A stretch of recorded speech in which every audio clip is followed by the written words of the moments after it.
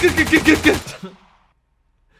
enough of that. Hey guys, it's Robert Janae with Shutterstock Tutorials, and today we're back with another gear review. Today we're going to be talking about what I like to call the sniper lens. This is the Laowa 24mm probe lens, and it's one of the wildest lenses that I've ever seen. And today we're going to do a deep dive into all of its specs, features. We're going to do some product shots and different kinds of tests with it. We're also going to answer some questions like how practical is it worth the money, and why on earth would you buy this lens? Well, let's find out.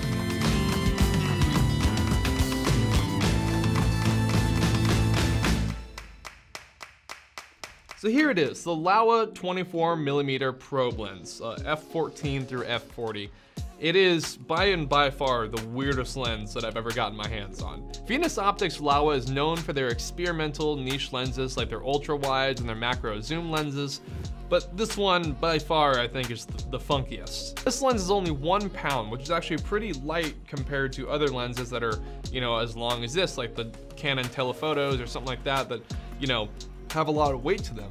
So this thing is easy to hold in your hands, move around. It's pretty lightweight. It's 16 inches in length, and it's a 24mm lens. To me, that shouldn't make sense how it's a wide lens, but there's actually 27 glass elements within the tube of this lens that is able to bend light in a way to achieve that wide macro. Now, other macro lenses are usually going to be a lot more telephoto. You're going to be from 60 to 100mm, so you can get that really shallow, very, very shallow depth of field. But this one is able to get you really up close to a subject while still providing information in your background. That's why I think it's so handy for it to be a 24mm. It's so wildly different than any other type of macro lens out there that you get way wilder shots than you would ever get with a regular macro lens. One thing that I really like about this lens is that the minimum focus distance of the lens is actually at the tip of the lens. Most cameras, their minimum focus distance is gonna be about, 6 inches to a foot to maybe even 5 feet when you get into more telephoto. But with this lens, you can stick something right up to the tip and it will still be in focus.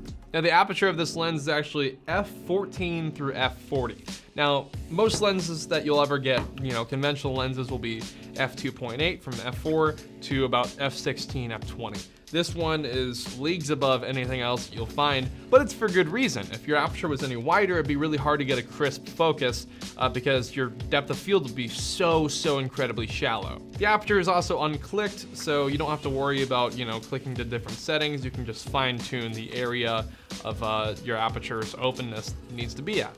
But with the aperture being that closed, at its most open setting, you're gonna need a lot of light to get a really good shot on this lens. It's very dark if you're shooting in just normal circumstances, so you really gotta brighten up your area of shooting to get a clear shot. But if you don't have that, there's some little feature on here that's really neat. There is an LED at the very tip of the lens. Now that thing is powered by a USB that you plug into the front of the lens, and it comes with a little dimmer switch that you can use to turn up and turn down the LED. One little gripe I have with the LED though is that the color isn't that great. It's a very yellow, it's not very pretty. It's kind of grimy. So I tried to avoid using it and try to get, my actual lights pointed towards my products. But sometimes, if you're in a pinch or you're shooting in nature or you're just in like a tunnel, I like poking this into a beehive. Speaking of other weird quirks of this lens, the front of this lens from here to here is waterproof. So you can actually stick this in water and get shots underwater without ruining the lens. So the first thing that came to my mind whenever I got my hands on this lens was, who was this lens made for? It seemed like such a niche lens that it was made for a specific type of person. And it's not, one you bring on set just in case you need it. It's one of those lenses that, you buy because you need it. That didn't make sense. Let me rewind. You buy it because of the specific shot that it gives you. So we did a bunch of different tests with this lens and different types of scenarios and product shots and logo reveals to see what it excelled at and to see the things that it kind of lacked at, where you would, choose a different lens to go with for that specific shot. So let's get into it. So to test out the waterproof features of this lens, I wanted to get a little bit experimental. We had some acrylic paint left over from our Premium Beat Galaxy freebie. I was curious to see what it would look like from inside the water. So I hooked up the lens to a C-stand and hung it above our fish tank. I put some paint into a syringe and then tried to get it as close to the lens as possible. What we captured was actually pretty amazing.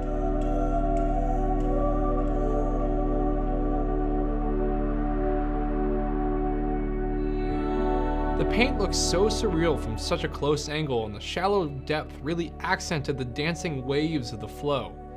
It got even more psychedelic when we threw in a contrasting color. After the success of the paint adventure, I wanted to do something a little bit more practical. So I decided to do a little logo reveal with a miniature underwater set. I got some sand, poured it in the tank, and waterproofed a little logo for a mock-up production company. After setting the scene, I just swept the lens in a C-stand to perform a track-along reveal. The lens was really easy to maneuver, and I never felt uneasy about it being underwater, and it showed no signs of distress being under there. So for a waterproof lens, that's a pretty special piece of gear. So the next thing that came to mind for shooting with this lens was creating a small, macro set for this lens to travel through and create some product shots. Now, as you may know, our channel recently hit 100,000 subscribers. I asked the YouTube community about what they wanted to see once we hit 100K, and we are making a whole 100K video upcoming soon, so keep your eyes open for that. But the overwhelming response was the footage of our failed videos. So before we get into the product shots of today, everyone, I'd like to present to you Trash City.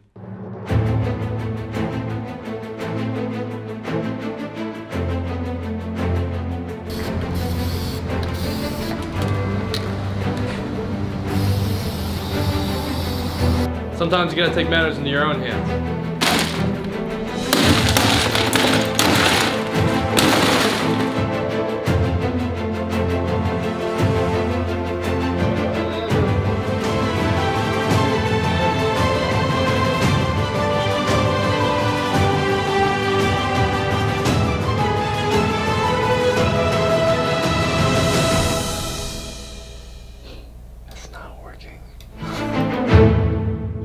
So to redeem myself, I set out to create a small desert scene with some leftover sand and lava rocks. We had the camera on a dolly, so I created a lane for the lens to travel down. After some small set design work, we slid in the camera to capture the shot.